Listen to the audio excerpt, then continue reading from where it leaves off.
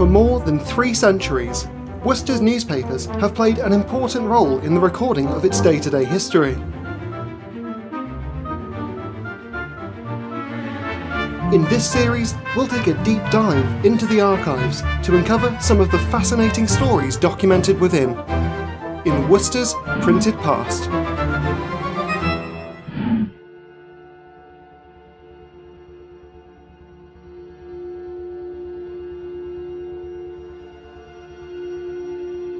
In 1862, members of the Archaeological Institute of Great Britain and Ireland convened in Worcester for their annual congress. Over the course of a week, members attended various lectures held in and around the city, on subjects ranging from Bishop Wulfstan to Evesham Abbey and Simon de Montfort. On Tuesday the 29th of July 1862, the congregation took a tour about Worcester, visiting many of the notable historic buildings in the city. More than 150 years on, much of what they recorded endures and may still be enjoyed today.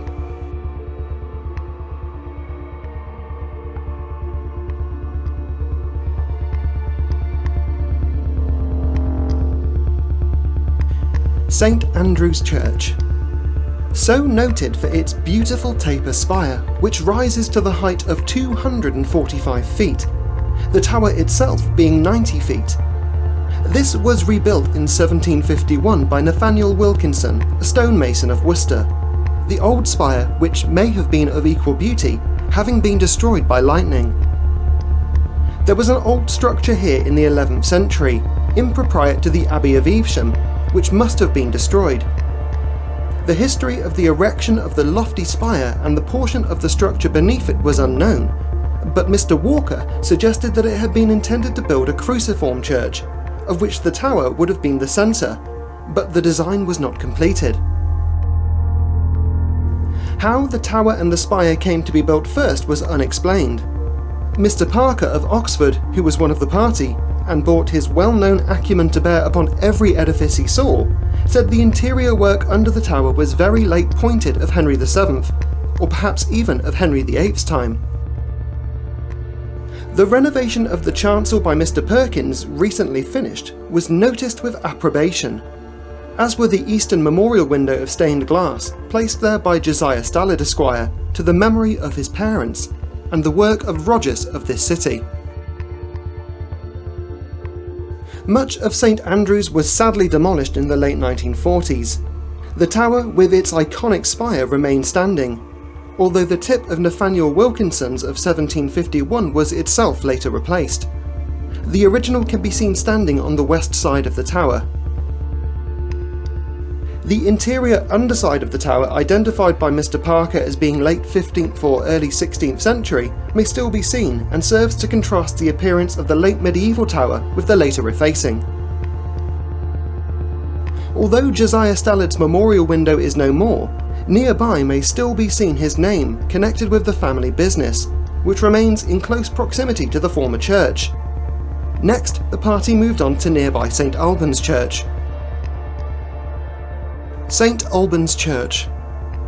Mr. Walker read a short paper on its early history, and Mr. Parker remarked on the transition Norman character of the arches of the nave. The original Norman windows of the north side of the church remain, but the southern walls and windows have been rebuilt in modern times. It is the most ancient parish church of Worcester, and by the efforts of the present incumbent has been restored in a very satisfactory manner. The east window of 3 lights in vignettes of coloured glass by Hardman has here a very good effect. The font is of Norman date. This is the only parish church of Worcester where daily service is still performed.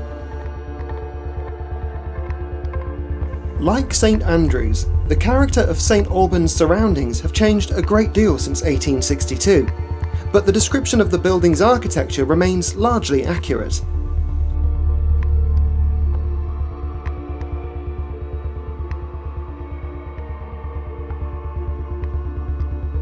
Although it was declared redundant in 1976, the church continues to serve an important function for the community of Worcester. Passing up Fish Street, the old timber houses and carved gables of which elicited some attention and remark, The party proceeded to the commandery, which R.M. Mentz Esquire, the proprietor and resident, had kindly thrown open for examination. Only the commander's house and the Great Hall now remain, and the latter, though unfortunately now having a wall built across it, is in other respects very perfect, and was now contemplated with much curiosity. Mr. Parker, though placing the date of the structure as it now appears not later than the reign of Henry VII or perhaps later, stated his opinion that it was one of the finest of the date he had ever seen. The roof was very beautiful and perfect, the minstrel's gallery in its original state, and what was not often seen, the coved canopy of the dais of the high table yet remained. The oriel window was placed as usual, and in this recess the sideboard was generally placed, while the passage neared to the cellar. This oriel window is remarkable as being almost filled, and originally quite so, with diamond panes, on each side of which is inscribed the word Emmanuel on a scroll, or else the representation of some animal or bird. The party then ascended the great staircase with its curious massive balustrade to an apartment above, with arched and coved ceilings such as in manor houses was called the solar or the Lord's room, and which was here in a very perfect state. A hiding place communicating with the roof was also inspected over the stairs, which was traditionally called King Charles's Hole, though if anyone had ever hidden there, it must have been some other Charles and not the king.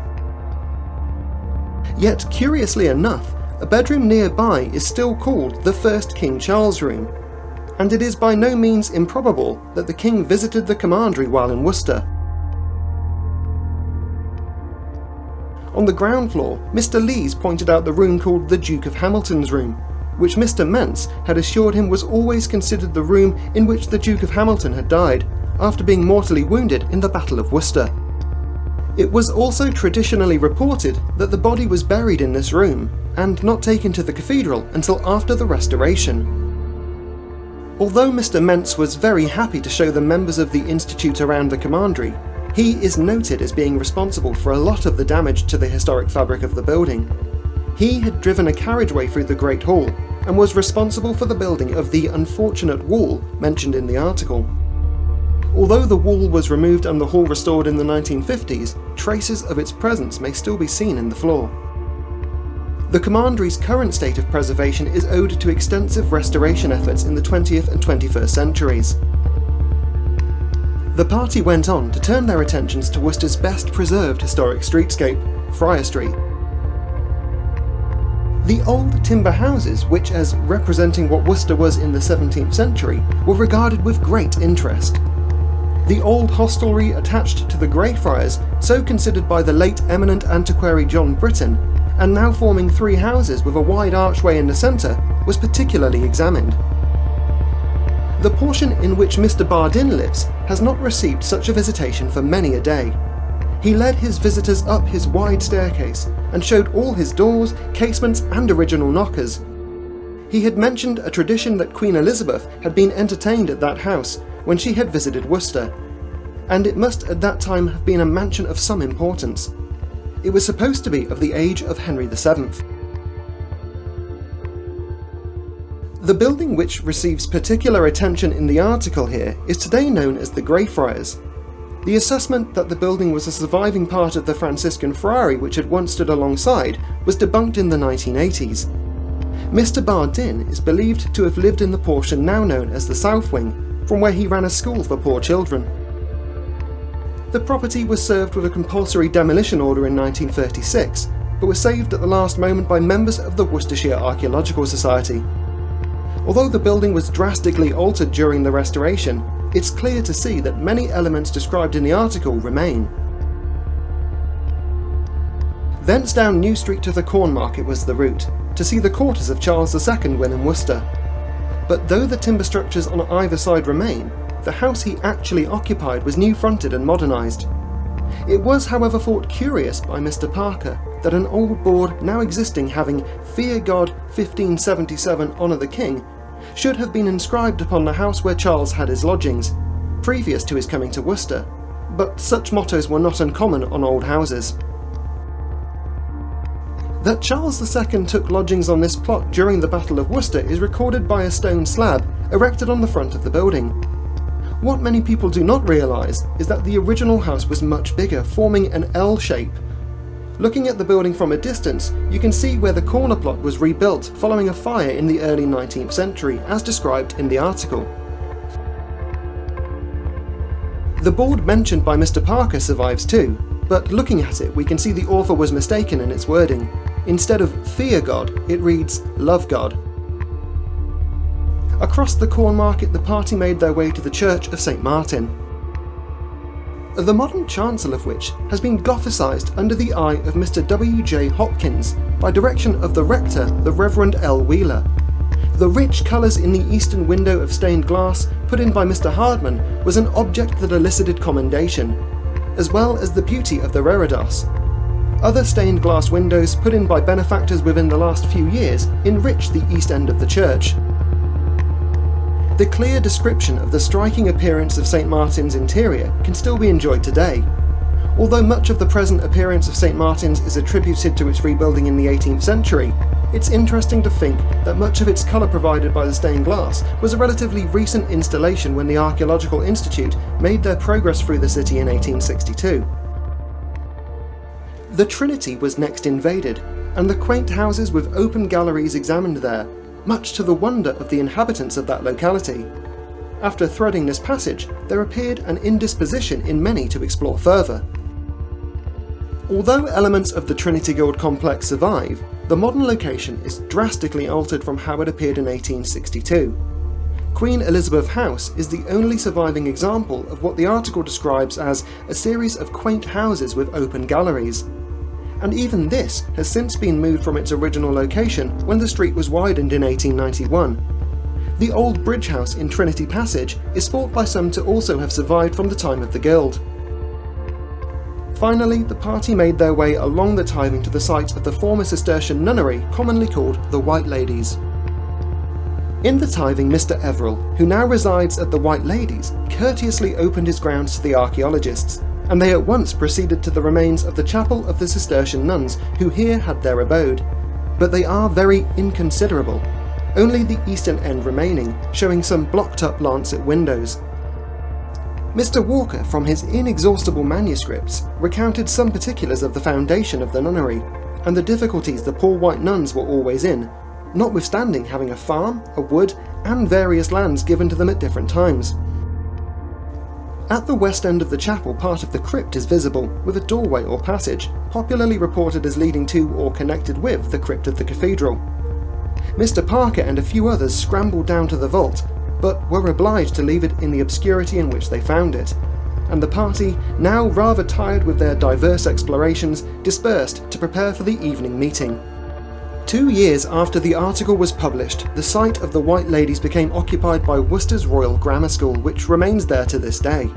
The ruined east end of the Cistercian chapel remains too, as does the popular legend concerning a subterranean passage connecting the building with the cathedral, though no certain evidence has ever been uncovered to support this claim.